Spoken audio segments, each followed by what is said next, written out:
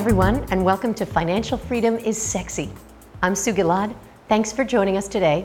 We are going to speak about residual income. What's residual income? Well, I define it as do the work once, continue to get paid. For example, I was introduced to residual income as a voiceover artist in New York. I do commercials for radio and television. Every time one of those commercials runs, I get paid.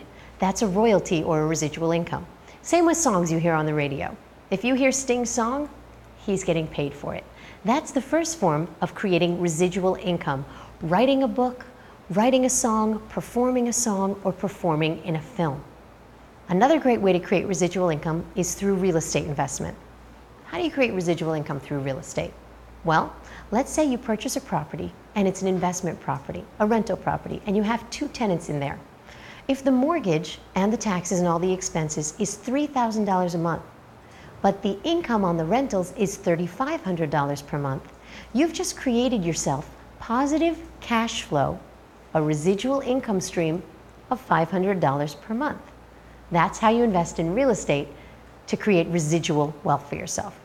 What about the stock market? Well, we know that the stock market compounds over time, and that since 1929, the stock market's returned an average of just over 10% every year. I recommend a buy and hold strategy for the stock market.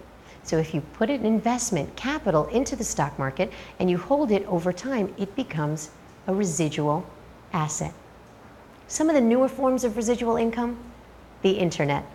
If you create a business system, even an information system on the internet, and people download your information, what you can do is create a residual income source for yourself with almost no capital. And the last way to create a residual income source is infopreneuring, not just selling information on the internet, but seminars and writing books, such as Deepak Chopra has been very successful at, or Anthony Robbins, or Carlton Sheets, for example. The goal of anyone who is inherently lazy and doesn't want to work their entire life should be residual income. Because when your money is working for you, then you don't have to worry about trading your time for money. If any of these residual income options, stock market, real estate, internet, infopreneuring, writing books, writing music, if any of them spark an interest in you, you can find out more at www.sugilad.com, and we can create an income stream that is just right for you.